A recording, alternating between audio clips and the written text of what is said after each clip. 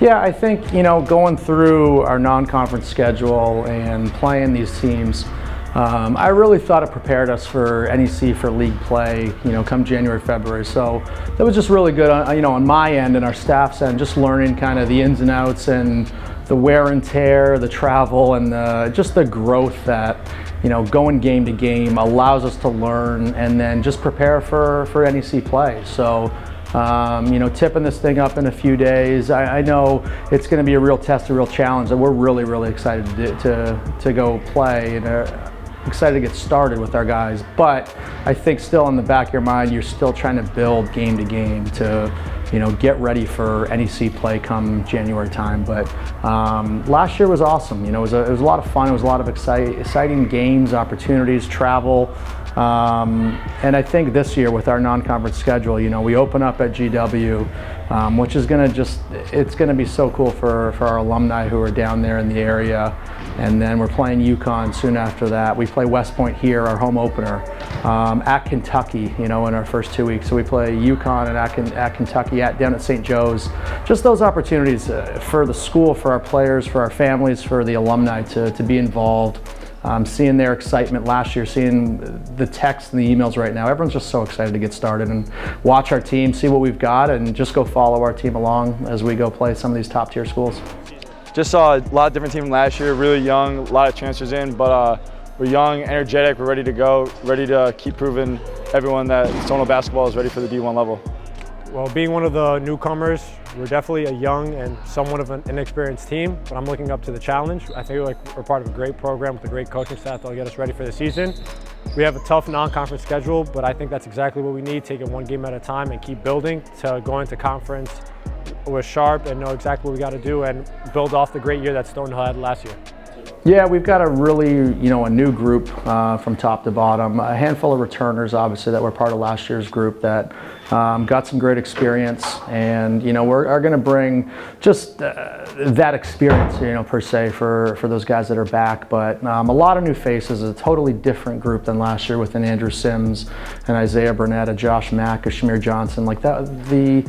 That group that propelled us to, you know, finish second in the NEC, four or fifth year kids in our program that knew how we played, knew how we did things offensively, defensively, just knew, you know, our expectations and all that. And now we've got a group that's learning that, you know, and we're putting a lot on our returning group to, you know, just build and show and teach all the new faces what Stonehill basketball and our program is all about. And it's going to be different. We're going to go through a handful of growing pains. We're going to go through a handful of just the learning process of what I think it takes to play at this level that, you know, we're all learning, and, you know, even myself included in our second year, but just learning, you know, our details and our schemes and our terminology and our system and just how we play as a group. So I think I'm excited to watch this group game to game, week to week, how we grow and how we develop. Just for me, being out all last year, redshirt, and I just taking an outside perspective and just watching the game and just seeing the competition.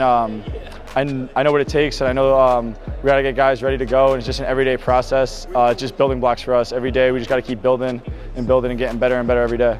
Yeah, we're playing a lot. We're playing UConn, Rutgers, Miami, Kentucky, Power 5 schools that have amazing coaching staffs and a long tradition of just great basketball. But I'm also looking forward to some of the mid-major games in the A10, just like our home opener for George Washington. That's going to be a great team with potentially a player of the year that we're going to go up against, and just every game is something I look forward to because it's a different challenge. Just being able to play the defending champs is just awesome experience. Going back to Excel Center, it's just me again, coming from Connecticut. I've been there a million times. I just can't wait to go back and be able to play this time and just be on the big stage. A lot of family coming, friends. Just an amazing opportunity. It's special, you know, to currently be the only Canadian Division I men's head coach. Yeah, it's a truly special thing to say and, you know, to live it. And I've got a lot of friends back home. There's a lot of just former players, coaches, friends, family that, you know, are in the game or love the game of basketball. And to be one of, you know, right now it's something I don't take for granted. Especially seeing how Canada basketball did this past summer at the Worlds, and just where the game is evolving and growing and how talented the players are coming up. To be a small part of that and just have the opportunity to be sitting here as, you know, a Division I head coach and the only Canadian is something I'm really proud of, and really just try to work as hard as I possibly can every day to live up to that, to keep the opportunity, but to live up to, you know, having that status right there. So proud of where I came from, proud to be, you know, in the seat, and just want to do everything I can to make our program better. Good luck. Slowly but surely, one thing that I've definitely seen from all the newcomers is we have a lot of talent, 1 through 17, just a lot of guys who know how to play basketball. We just got to find a way to put it all together.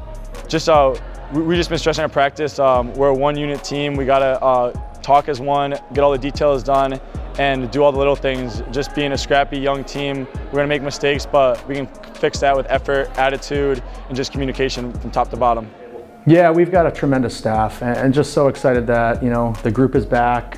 Jimmy, Herschel, and Jason, they do such a great job, you know, with our guys every single day, behind the scenes, recruiting, to film, to just running this program. Those 3 guys are phenomenal, and I'm so blessed and appreciative to have them with us and to help us and help, you know, Stonehill along the way. And it's been so good for, you know, 7 new faces that we have, for them to be taught, you know, by our staff, that they are showing them the ins and outs, and, you know, we're trying to get them to quickly get up to speed. But those 3 do just such a good job. They're such good coaches, but they're better people, and I think they make our program better. They make my life easier and a lot better, just, you know, trusting them and allowing them to be fully entrenched in this program, because they're really, really good coaches. Yeah, it'll be awesome to tip things up back here when West Point comes to town. Our first Division I win, you know, last year down at their place, which was an incredible just experience being down there. You know, just the history, the tradition of what, you know, the academy does, and how hard their team plays and how much they just play for each other. And now to have them come back to our gym is just, it's going to be awesome. We're excited to see our crowd, you know, see Skyhawk Nation back here. They do such a great job supporting our teams. You know, our women's team opens up, I believe, on the 6th, and I know it's going to be packed for them. And then we got West Point here a few days later, and I think the school is buzzing and just ready for hoops to get started and kick off. And I think it's going to be a great atmosphere, really competitive game. I'm sure they, you know, after last year where we were able to get them at their place, I'm sure they want to come back and try to get the best of us. But we'll be ready to play and ready to compete, and excited to have Skyhawk Nation back here ready to go. Family on 3. 1, 2, 3. Family.